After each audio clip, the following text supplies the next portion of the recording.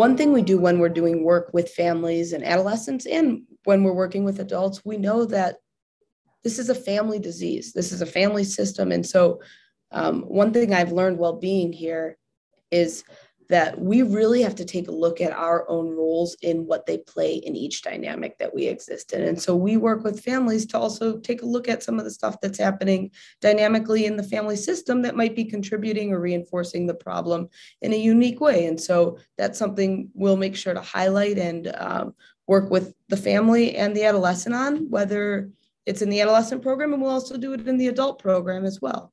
And oftentimes when we have an identified patient or a sick patient that's identified, that's usually the scapegoat in the family. And so what we really do is make sure we look at all domains and how is this disease being reinforced by other members of the family. And so we will encourage families to take a look at themselves and reflect on how that could be playing out in the family system.